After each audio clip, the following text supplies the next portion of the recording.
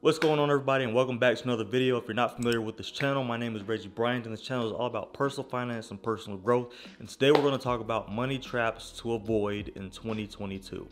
I'm telling y'all something, these past couple years have been kind of crazy. And to be honest, 2022 kind of feels like 2020 part 2. Like, it feels more stable than the year 2020 felt because the whole world basically just ended in 2020. But in 2022, it still feels kind of weird, kind of unstable. And if you didn't know, we are in a recession. And even though it may not feel like we're in a recession, I can tell you right now we're in a recession. And with that, there's a lot of money traps that people fell into in the year of 2020 that I don't want you to fall into in 2022. And that's what we're going to go over in this video. There's money traps all the time, no matter if there's a recession or not, no matter what year it is, but I want you to be especially careful nowadays. And I'm about to go over why right now. So if you remember back in 2020, when the stock market took a big hit, I mean, it was a massive hit. It was a way bigger hit than it's taken right now. And a lot of us professionals are invested in a 401k, which is their retirement plan. And if you don't know what a 401k is, that is money that comes out of your paycheck every single time you get paid that then gets invested into stocks or a group of stocks. And that money compounds and grows over time, and that's how you retire. That's how you end up having millions of dollars or hundreds of thousands of dollars by the time you actually retire. And the idea is you invest so much and it grows so much that by the time you do retire, you can live off of that comfortably for the rest of your life and maybe even pass on some to your family. But when 2020 hit, boom, people were like, screw that, I'm taking all my money out. It's dropping now. I lost, you know what I'm saying, $30,000. I'm going to take all of it out. I lost 10 grand. I'm taking all of it out so it doesn't go to zero. That is the wrong mindset to have. So the first money trap to avoid is don't let fear get the best of you, especially with the stock market. Don't let fear make you take all your money out of your 401k account, because let me tell you something. In 2020, I was down like $6,000. But because I've done so much studying and because I know about personal finance and I know about the stock market, I know it's going to recover. Plus, I know what my 401k is invested in too. That's also key, to actually know what you're invested in within your 401k and how it performs over time. Somebody just slammed their door. I'm gonna have a talk with my neighbors, you know what I'm saying? So basically what I'm saying is I didn't touch that money at all because I knew if I took some money out, I would be at an even bigger loss than I would have if I just didn't do anything. So I didn't do anything. Fast forward to now, even in a down market, I'm up on my 401k. And if we're talking about last year, which was 2021, I gained that $6,000 back plus another $8,000 on top of that. And after that, it just kept growing incrementally. So I was like, yeah, I made the right decision. That's right. But that's why it's super key. You don't have to be an expert at the market, but you should at least study what you're invested in and understand how it performs. And if you don't like the way it performs over time just by looking at their chart, here's an example of a chart, by the way. But if you're not happy with how the chart looks, you can go in and make adjustments within your 401k. You might have to ask somebody how to do it, but there is a way to do it. So what I'm saying is don't take all your money out of your 401k because you're going to put yourself at an extreme disadvantage. Your 401k will basically have to recover from where it is after you take all the money out of it. You'll delay your retirement, you'll have less net worth, and you'll have let your fear get the best of you to the point where you make a rash decision like taking your money out of your 401k. And so many people do this and they don't really understand the impact of it. Like, they really think it's going to just all go to zero. That is not how it works. And it's the same thing with bank accounts. If you have 20 grand in your bank account, please, I'm begging you, don't go to your bank and take all of the 20 grand out or a massive amount of it out. Just leave it in there. Like, it's going to gain more money sitting in the bank account. It's not going to gain that much money, but it's going to gain more money than it would under your mattress. And I've seen this a lot. And this might not seem like a big money trap, but I'm telling you, fear is the biggest money trap there is. Fear is what causes people to lose money. So I'm telling you right now, please, for the love of God, do not pull money out of your 401k. Don't pull your money out of really anything except for like your emergency fund, which, by the way, your emergency fund is for emergencies. So please, for the love of God, don't pull your money out of your 401k. Leave it in there, let it grow. The stock market's going to have ups and downs. We can't get afraid when we see it go down, because what people did was they took their money out of their 401k. And then they refuse to invest more in it. But when the market's down, that's when you want to invest even more in it because you get more for your money that way. It's just like if you go grocery shopping and all of a sudden all the items that you're going to buy go on sale. So instead of getting just one pack of chicken, you might go and get 4 packs of chicken for the price of what one used to be. It's the same way with stocks and your 401k. Like if you're putting $300 into the stock market every single paycheck, and that's exactly how much a share of whichever company costs is $300, but then all of a sudden it goes down to $150. If you put in $300, now you're getting 2 shares for the price of 1. That's how you want to look at it. And the more shares you have, that's what equals your freedom. That's why the more money you have in your 401k, that's what equals your retirement. That's why you shouldn't pull your money out of your retirement. That's all I'm saying. The next thing, and this is the biggest thing I saw in 2020, don't get too comfortable. I know you probably got a good job, you make a good salary, you have a good life, you have a nice place, you have a nice car, you know what I'm saying? You're living good. But I want to tell you, don't get too comfortable. Be very aware that in recessions, layoffs are very normal. And what affects one company might affect another company. And we don't know what's going to happen. We don't know what is going to happen in the future. So it's best to always be prepared. And what I mean by that is have some savings, have an emergency fund, have a plan B. If you have another stream of income, I highly recommend doubling down on that. Because when you get too comfortable, when you just come home and you just chill, you don't really do anything else, you're relying on one stream of income. Which is fine if you have the emergency fund to back you up, but most people don't. Like, do you have a plan in place if you were unemployed now for the next 3 to 6 months? Do you have a plan B? Think about it that way. And also, don't be so comfortable that you just spend money frivolously and freely just because you got it, because that can also put you in the hole. That's a money trap. It's a money trap when you're just chilling on a Friday night, you know what I'm saying? And it happens to be a Friday night as I'm filming right now. Well, you're chilling on a Friday night, you don't feel like cooking nothing, so Uber Eats. But then that Friday night becomes Monday, Tuesday, Wednesday, Thursday, after work, because you just, hey, I'm just chilling. I don't feel like cooking. That becomes a habit, and that money that you keep spending on Uber Eats adds up and multiplies itself because you keep doing it every single day. And then you sit around wondering where your money done went. Oh, but it's okay because I'll get paid in the next 2 weeks. You never know what's going to happen, though. If your job snaps their fingers and said, hey, ain't gonna be no more overtime for a while, we're cutting costs. The extra money that you were counting on getting from that overtime is now gone. And we're gonna see a lot of that. I can guarantee you that. Maybe not at every company, but at a lot of companies, we're gonna see overtime get cut because that's what companies do when they need to cut costs. The easiest way to cut costs is people. The way you do that, you cut the overtime. And that might not be a big deal for most people because a lot of people don't wanna do overtime anyway. But what if they snap their finger and say, hey, now you're laid off. Hey, we're shutting down for 2 weeks, 2 months. We'll call you if we need you back. Y'all gotta understand, this stuff happened in 2020. And all what we're seeing is history repeating itself.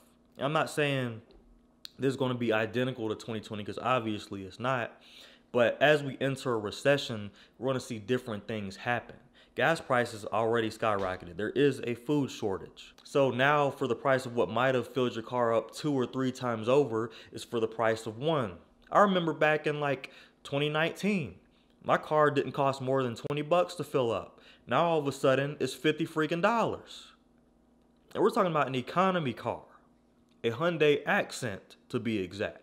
Don't be too comfortable because now you have the money or now you're able to swipe your credit card and not really have to have any remorse behind it. I'm telling you, this is not the time to sit around and get comfortable. It is on. It might seem calm right now because the whole world isn't shut down and everything seems like butterflies and rainbows. But things are not always what they seem. You can't be comfortable. So I would say this, always invest in yourself. And what I mean by that is invest in your education. Always learn. It doesn't have to be that you spend money. Spend time learning skills. Spend time learning about what's going on in the world right now. Spend time understanding what a recession actually is, what it actually means to be in a recession, how long a recession lasts, and how it can impact you and your family. Because no one checks these boxes, and then as a result, when a recession actually hits, everybody's freaking out. Crime rates go up. People get to acting crazy. People demand raises at work, even though ain't gonna be no raises because when you're in a recession, companies are definitely tight on money. There's so many moving parts to this that I'm just saying. That's why I named this video Money Traps to Avoid in 2022, because it's very specific to this year. And this is the last thing I want to say about being too comfortable before I move on to my next topic. I've been seeing a lot of things on YouTube ads or on Facebook or on Google about these get rich quick you know what I'm saying, type of thing, saying, Johnny just started his first week and already made $30,000 in his first day in sales on Amazon. Isn't that just wonderful? You can do that. It's super, super easy. Or you see these ads saying, don't sell products on Amazon, do this instead. And no one knows what this instead is. And I'm exaggerating a little bit, but I'm just saying, like, there's all these ads saying how you get rich quick, how in the first week you're making, $50,000, and how in the first month you made a total of $100,000, and it's super easy. All you have to do is press a button, enter my free webinar that then inevitably offers a course that's like $1,000, dollars. And then people get so bullish, and by bullish it just means that you have faith in it and you actually think it'll work. People get so bullish in these things that they actually spend their money on it, and then it's just a scam. Don't get too comfortable. Just because you have extra money doesn't mean everything you invest your money in is going to be good. Especially not stuff that's too good to be true. Like, hey, you can click a button. Hey, you can just work at home and make $100,000 on Amazon just by doing this, this, and this. 1, 2, 3, super easy peasy. Nothing comes easy. You can get rich fast, but you cannot get rich easy. There's a total difference. And when you see someone promoting that you can get rich fast and easy at the same time, that's a big red flag. Walk away. Walk away. That's like somebody on YouTube with 1 million subscribers saying, hey, buy my course and I'll give you the exact results that I have and I'll help you get it quicker than I did. And instead of it taking 2 years for you, it'll take you 2 months. Like, come on now. Rant over. Anyway, speaking of which, the third thing to look out for, the money trap to avoid in 2022, is high risk investments. And I'm specifically talking about crypto. It's just like stocks, top dogs only. You know what I'm saying? With stocks, I'm looking at Apple, Microsoft, Nvidia, Google, Amazon, stocks like that. Stocks that have obvious track record. They're absolutely dominating. It's the same thing with crypto. There's only a couple of crypto that are dominating right now, and that's Bitcoin and Ethereum. And even those have taken a massive hit. So I'm saying this to say this. Mainly because of the growth of crypto in the years of 2020 all the way to 2021 has been so great. People are like, oh, I'm going to get rich just by putting my money into a coin that everyone is telling me to put my money into. They're like, hey, go buy Dogecoin. Hey, go buy Terra Luna. Some of y'all don't even know what I'm talking about. When you get a chance, look this stuff up. I'm not kidding. Dogecoin, buy the Shiba Inu coin, like stuff like that. It gets on my nerves because it goes mainstream really, really quick. It goes viral. People put their money into it, and a select few people make money, like real money out of it, but then everybody else loses money because of it. And so with that, I mean, just do your own research. If you're going to invest in something high risk, I get it if you're on the younger side. Like I'm also on the younger side, so I'm going to have more risky investments, but I'm also going to be smart about what my risky investments are. And I'm going to have my research and due diligence done before I do it. Because if you look at Terra, everybody was so bullish on Terra. They put so much money in there. And then what happened? That thing went to zero. You want to talk about being upset? That would make anybody upset. That's the money you want to withdraw from, not your 401k. That's what you want to be aware of being too comfortable with, because now you're comfortable with investing a bunch of money into Luna because you think, oh, I'm going to be rich after this. Nah. Last time I checked, $0.00 ain't rich. So be careful with high risk investments, even the stock market. This is why we have to educate ourselves. I know a lot of y'all watching my videos aren't heavy into the stock market or the crypto market, but I do recommend that you start learning about the stock market in general, because that is the one thing that can guarantee that you become wealthy one day. You need to really learn how to assess a company and understand how much the company is really worth, because then you'll be able to spot, okay, that stock is $180. Well, it's really only worth $120, and that's a fair price. Right now, it's overvalued, so I'm not going to touch it right now. Plus, it's at an all-time high.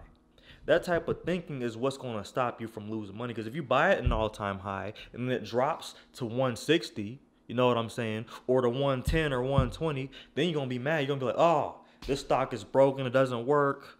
I'm never investing again. I'm pulling all my money out. So, I mean, think about it that way. I know y'all probably thought this video was going to be about frugal living, how to cut costs. Like, no, this is a real video teaching you how to save money by not making rash decisions. You know what I'm saying? Pulling your money out of your 401k, that's a rash decision. Investing in the high risk accounts on the off chance that you might get rich by it is a rash decision. Getting too comfortable is just a bad decision anyway. I don't care what kind of market you're in, you never get too comfortable. Just like at work, you never get too comfortable. You got to keep doing what you're supposed to be doing. You got to keep grinding. You got to keep improving. Because companies, if they really want to, they can just say, hey, your last day is tomorrow, pack your bags. Your last day is today, pack your bags. More than likely, if you're watching this video, you live in a right to work state. That means they have the right to kick you out whenever they want to. And so whether it's getting too comfortable in work or outside of work, just don't do it. Always have plans. I'm not saying to be worried and scared and all tight and tense all the time. I'm saying to always have a plan. That's all I'm getting at in this entire video.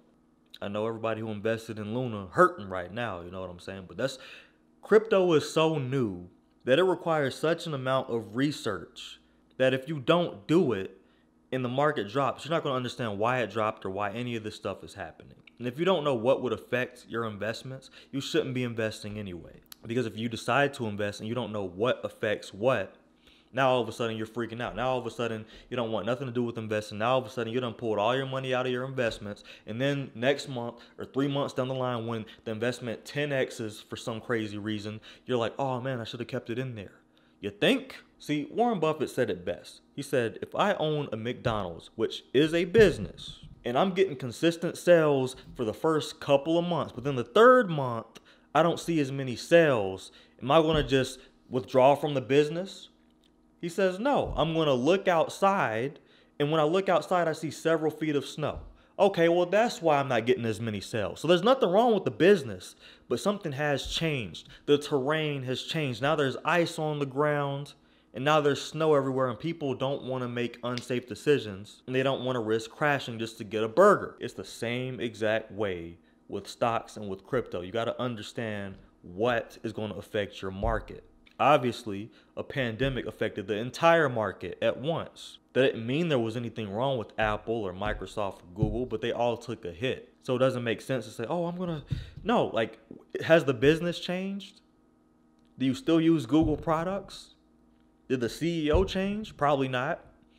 Okay then, so what are you pulling your money out for? So y'all about to get me fired up in this video. I'm gonna stop ranting, but I really do encourage you guys to look into the stock market, look into the money traps you should not do. And I've talked a lot about frugal living and saving money and what not to do and the cost of living and blah, blah, blah, blah, blah. You can watch a bunch of my other videos on that. I almost have 200 videos now on YouTube.